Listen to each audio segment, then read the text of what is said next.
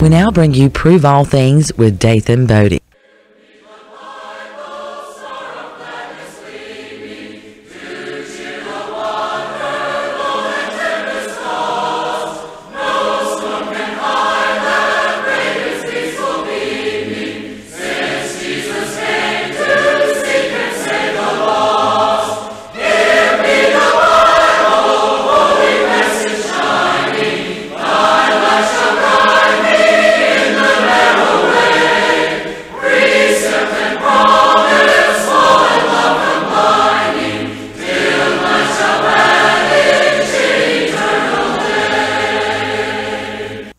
Good morning. Welcome to another segment of the program, Prove All Things. By way of introduction, my name is Dathan Bodie. I serve as the minister for the Church of Christ, which meets in Rockingham, North Carolina. We also gladly invite you to our weekly services. Our times of services are Sunday morning Bible studies, 10 a.m., Sunday morning worship service, 11 a.m., Sunday evening worship service, 6 p.m., and midweek Bible studies, Wednesdays at 7 p.m. We are located on 1013 Wild Cherry Avenue, Rockingham, North Carolina, 28379, directly across the street from Godfather's Pizza and diagonally from Family Dollar. We are delighted and always excited to bring this program to you. And let me remind you, the purpose of this program is a call for the return to the Bible. It's a plea for New Testament Christianity. It is a restoration call. So as we present this program to you, keep in mind that our objective is to go back to the Bible. Friends, if the things that you hear on this program appear to be foreign and alien to you, I want to assure you it is from God's Word. And I always challenge you to have pen and paper, to jot down this information, and to go back over it and to review it in the comfort, in the privacy of your home. The Church of Christ, which meets at Rockingham, also offer a free in-home Bible studies by mail. You can request this by simply calling 910-895-4035, 910-895-4035. We definitely be looking forward to hearing from you, and please leave your name and address slowly that we can get back with you at our earliest opportunity. You can also visit us on our website at www.rockinghamchurchofchrist.com. You could also visit us on our Facebook page. We are always welcome our community to see what we are all about. Come visit with us, or again, you can look online and you can see us on our website. This is a wonderful day because this is the day that the Lord has made. It is a wonderful day. David said that I will rejoice and be glad in it. The first day of the week was the day in which creation was commenced. And also the first day of the week was the day that our Lord and Savior Jesus Christ came out of the grave. The first day of the week is also the day that our Lord and Savior had appointed us to partake in the Lord's Supper in remembrance of his death. The first day of the week was the time the Bible recorded when the disciples came together after the resurrection of our Lord and Savior Jesus Christ. The first day of the week, also Acts chapter 2, was the day in which the Lord's church came into existence upon the earth. So this is the day that the Lord has made. I will rejoice and definitely be glad in it. We thank God for blessing us to be here on this morning. And I thank you, the listening audience, for for tuning in Sunday morning after Sunday morning to this program. We have been getting some positive feedback from our community. Again, those who are listening, we thank you so much for tuning in to this program. Again, this program is an appeal for New Testament Christianity, to move away from all of the hoopla, to move away from all of the entertainment, and to move away from all the religious hypocrisy. We are here to present God's Word and God's Word alone. I do believe that God's Word in itself is exciting enough to move the human heart, to change one's life. You see, friends, whenever we are engaged in gymnastic or religious gymnastic, we have to keep on up in the ante. You see, we have to keep on doing more and more and more to keep others engaged. But God's Word is sufficient to keep us engaged. The Bible says that God's Word is quick and powerful and sharper than any two-edged sword, piercing, even dividing asunder of soul and spirit. And it is a discerner of the thoughts and intents of the heart. That is Hebrews chapter 4, verse 12. The Bible says that God's Word is spirit. God's Word is lively. It's full of life. Therefore, we ought to appeal only to God's Word as we search out the things pertaining to life and to godliness. On this morning, we want to talk a little about the topic of apostleship. Apostleship. You see, there are some out there who call themselves apostles of our Lord and Savior Jesus Christ. So on this morning, I want to address the biblical definition of the word apostle. I also want to address the qualification of that office, and I also want to address the characteristics of an apostle. If you were to open your yellow pages on this morning in the religious section, you would discover that there are those out there who are calling themselves apostle. Apostle John Brown, Apostle John Doe. Friends, yes, it is easy to grab a name and to slam it, and grab a title and slam it in front of your name. Yes, we can make ourselves appear as religious as possible. But friends, there must be a thus said the Lord concerning whatever we do. There must be. If there is not, I appeal to you to abandon all such teachings.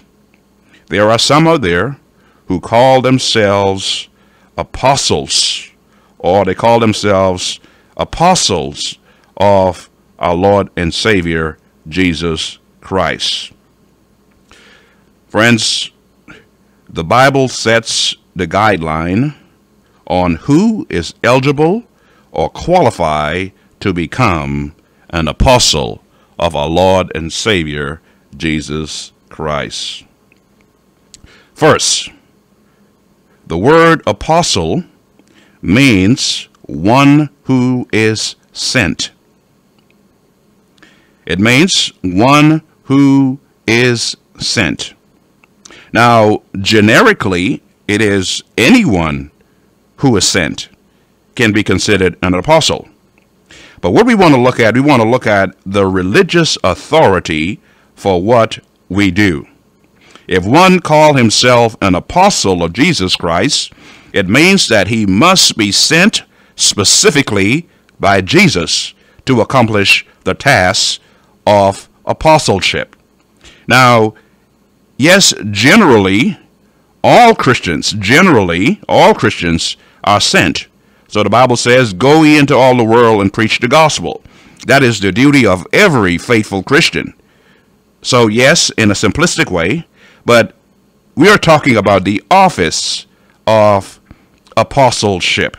You see, what Jesus did, Jesus appointed his apostles by name, not by a generic implication, but he sent his apostles specifically by name. Therefore, an apostle is one who is sent by Jesus. He is selected by name. He is called specifically by Jesus. It was an office created by Christ himself. While on earth, Jesus selected 12 men to hold this divinely appointed office. These 12 men were selected by name. Join me. Turn your Bibles to the Gospel of Matthew. The Gospel of Matthew, chapter 10. And I'll commence reading from about verse 1. Again, this is Matthew chapter 10, commencing from verse 1. And when he had called unto him his 12 disciples, he gave them power against unclean spirit, to cast them out, and to heal all manner of sickness, and all manner of disease. Verse 2. Now the names of the 12 apostles are these. You got it, friends? Jesus appointed his apostles specifically by name. Now the names of the 12 apostles are these.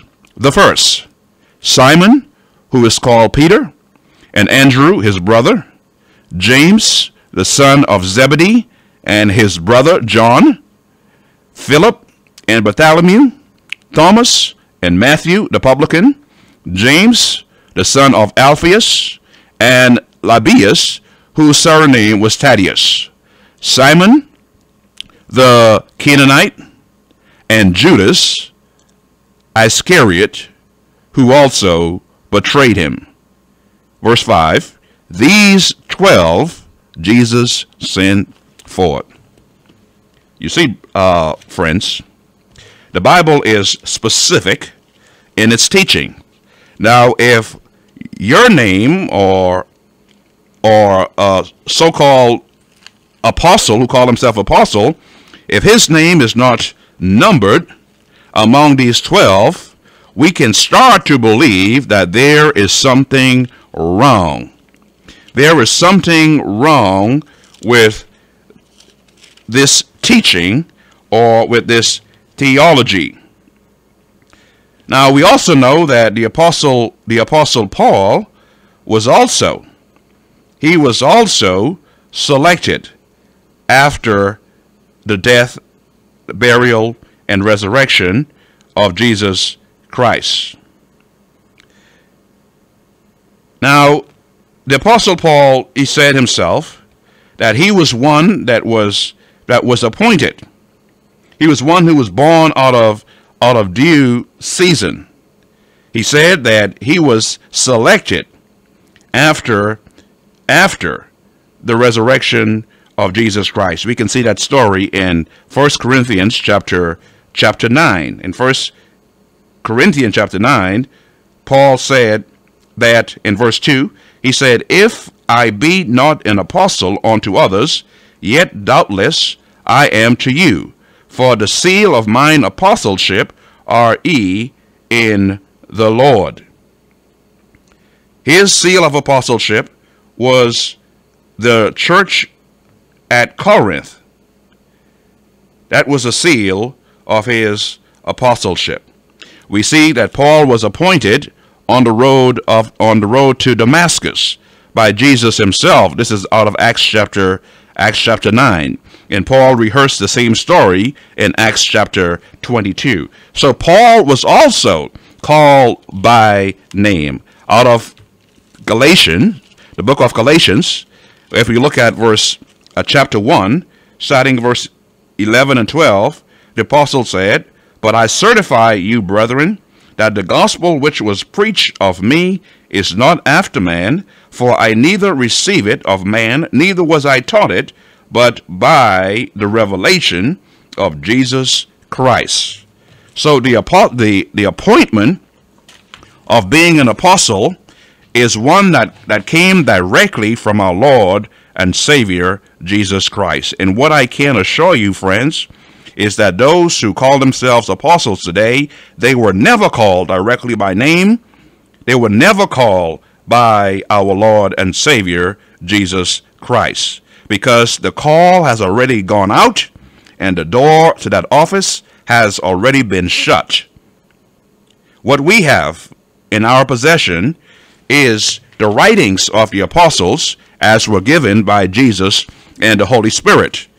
Paul, the same apostle, said out of Ephesians chapter 2, here is the apostle Paul, and Paul said out of chapter 3, out of Ephesians, Paul said in verse 1, "For this cause I, Paul, the prisoner of Jesus Christ, for you Gentiles, if ye have heard of the dispensation of the grace of God, which is given me to youward, how that by revelation he made known unto me the mystery, as I wrote afore in a few words, whereby when ye read, ye may understand my knowledge in the mystery of Christ." Paul said the revelation has already gone out. It was given by the apostles. The apostles pen it, and we have it for posterity. So, friends, an apostle was appointed by name by our Lord Jesus Christ to fulfill a specific role, and the apostles had already fulfilled that role. We have another appointment. We have another appointment of the apostle who took Judas' place. We have here out of Acts chapter 1. And I'll commence reading. I'll start at verse 23. The apostles assembled themselves together to replace Judas, who had betrayed our Lord and Savior Jesus Christ. It was necessary. And so they convened for this purpose in verse 23 of Acts chapter 1, and they appointed two, Joseph called Barsabas, who was surnamed Justus, and Matthias. And they prayed and said, "Thou, Lord, which knowest the heart of all men, shew whether of these two thou hast chosen." Again, they are appealing to God. They have two candidates that they presented, and they appeal to God for God to select which one would replace Judas, and God would select by name. Verse 25, "that he may take part of this ministry and apostleship, from which Judas by transgression fell, that he might go to his own place. And they give forth their lots, and the lot fell upon Matthias, and he was numbered with the 11 apostles. So he made the 12th apostle. He replaced Judas." Excuse me.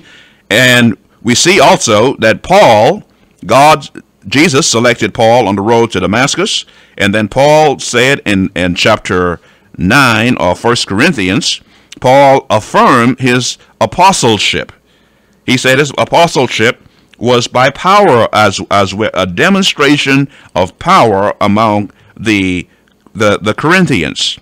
So, friends, the definition of an apostle is one who is sent by Jesus, not just one who is generically sent, but one who is selected by name for this specific office. If you were not selected by name for this specific office, then, my friends, you are not an apostle. I'm talking to those who assume this name falsely, who just select this name for themselves without proper authorization of our Lord and Savior Jesus Christ. And I tell you, it's too late. It is too late. You are about 2,000 years too late in being named or self-proclaimed an apostle. Now here, let's look at the definition, one who was sent. We look at those who were sent. They were selected by name, and their names were penned in the scriptures. So in order to determine who is an apostle or not, we go to the scriptures. If we appeal to the scriptures, friends, is almost 2,000 years old. And if your name is in this Bible, specifically referring to you, then you must be a pretty old person. Let's look at the qualifications of an apostle. As I did before in reference to an elder, a pastor, and a bishop, I will likewise do this morning in reference to the office of an apostle. Turn with me to Acts. To Acts of the Apostles. We'll be looking at chapter 1, verses 20 through 22. That is Acts chapter 1, verses 20 through 22. Read with me. For it is written, this is Peter speaking, for it is written in the book of Psalms, let his habitation be desolate. He is going through the process of selecting another person to fill the space of Judas, who betrayed Jesus. For it is written in the book of Psalms, let his habitation be desolate, and let no man dwell therein. And his bishopric, or his office, let another take, in reference to Judas. Peter saying this is a prophecy. Verse 21, wherefore of these men which have accompanied with us all the time that the Lord Jesus went in and out among us. Now Peter said the first qualification of an apostle, here's the qualification that Peter gives. Peter said that wherefore of these men which have accompanied with us all the time that the Lord Jesus went in and out among us. Here he goes in verse 22, beginning from the baptism of John. Peter saying that in order for one to be an apostle of Jesus Christ, here is the qualification. Here is the qualification. One must have been with Jesus and the apostles, beginning from the baptism of John. Now, again, if you are called an apostle, friends, and you have been around from the baptism of John, you are mighty old. So you had to been around from the baptism of John unto the same day that he, Jesus, was taken up from us. Must one be ordained to be a witness with us of his resurrection. And 23 said, and they appointed two, Joseph called Barsabas, whose surname was Justus, and Matthias. So do you see the qualification of an apostle? The qualification is that an apostle must have been with Jesus and the apostles in and out.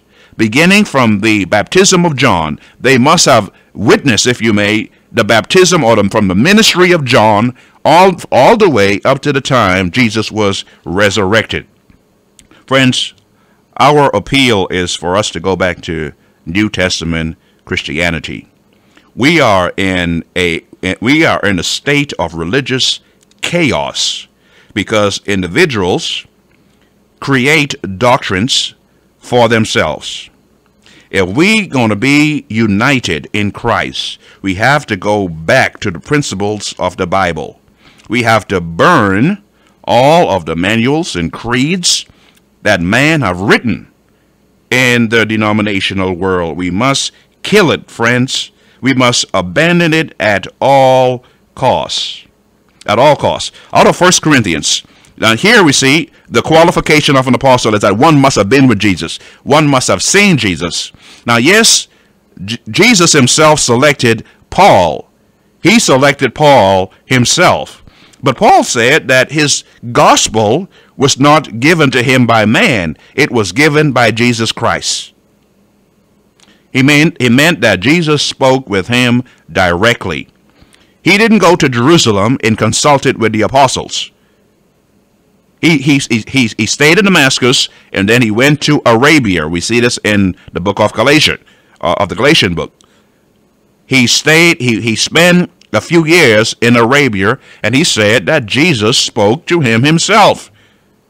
He said, this gospel I received, I didn't receive it of man. If you call yourself an apostle, the gospel that you have, where did you receive the gospel? Now, I know the gospel is written in the Bible by the apostles, given to us for posterity. But the question is, if you are an apostle, where did you get your gospel from? I know where the apostles got their gospel from. The true apostles, they got their gospel directly from Jesus Christ. They serve as witness. Every one of them serve as witness to the risen Savior. Even Paul, because Paul said he was the last one to see the resurrected Jesus. So every apostles had laid their physical eyes upon the resurrected Jesus.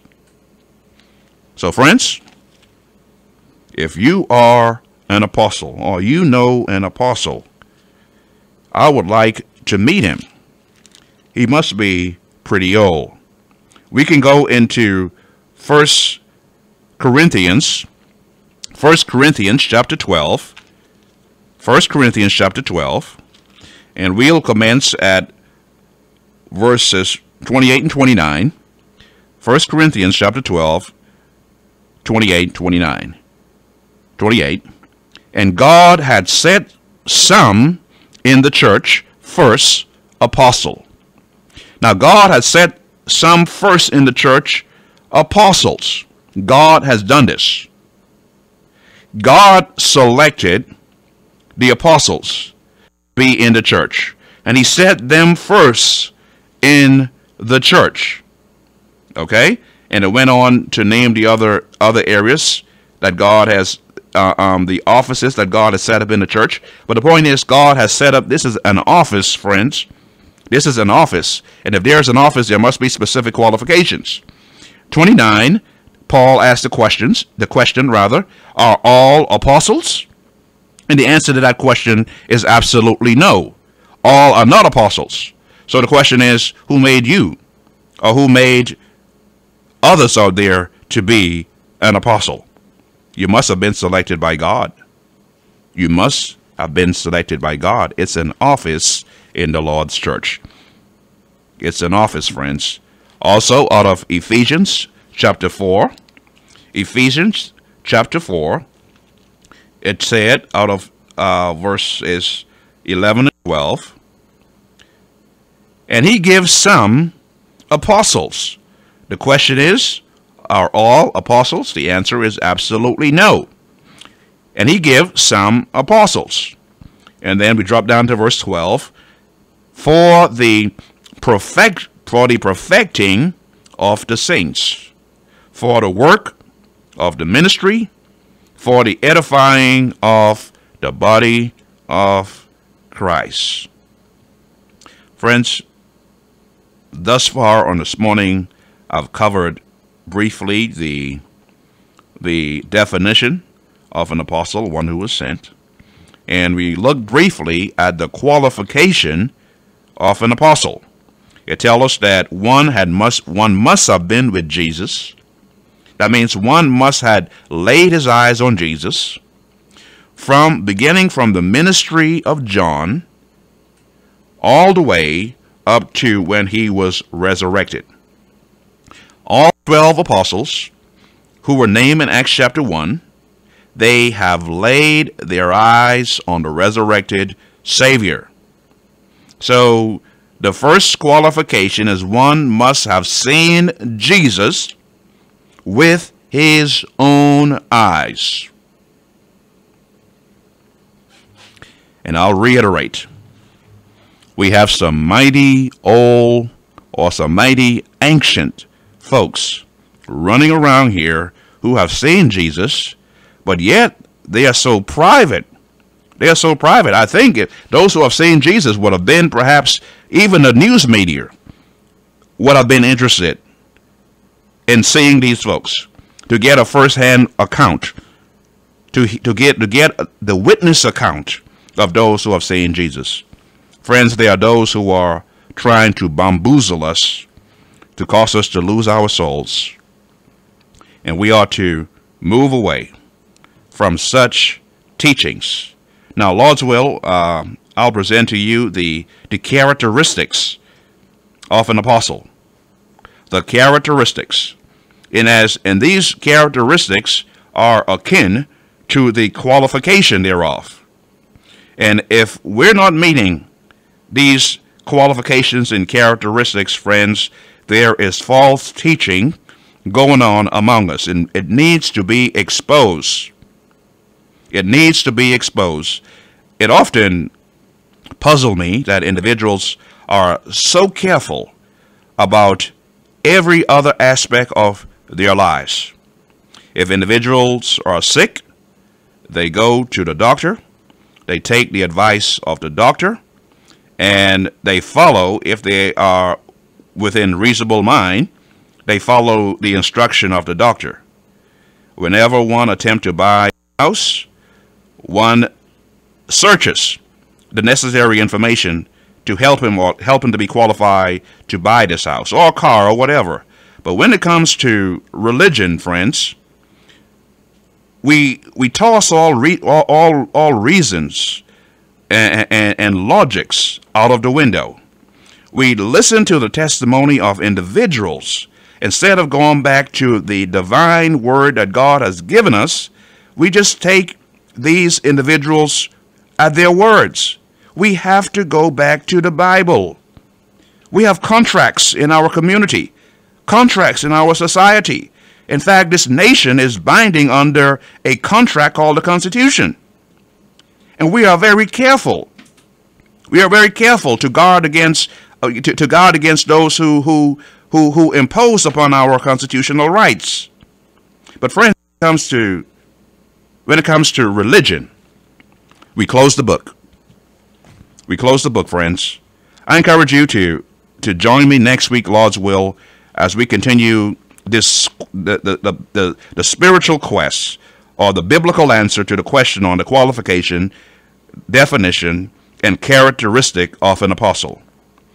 We thank you so much for your patience. This is Dathan Bodie with Prove All Things. I am the minister at the Church of Christ that meets in Rockingham.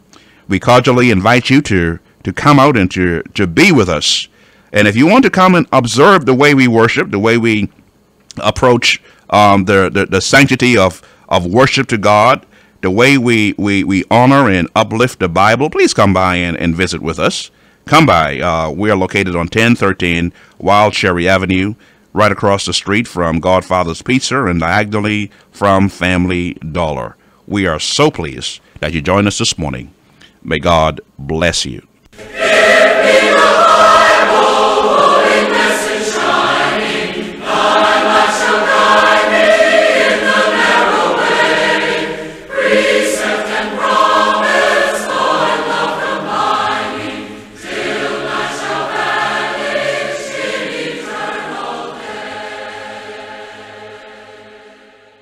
You've been listening to Prove All Things with Dathan Bodie. Join us again next Sunday morning at 7 a.m.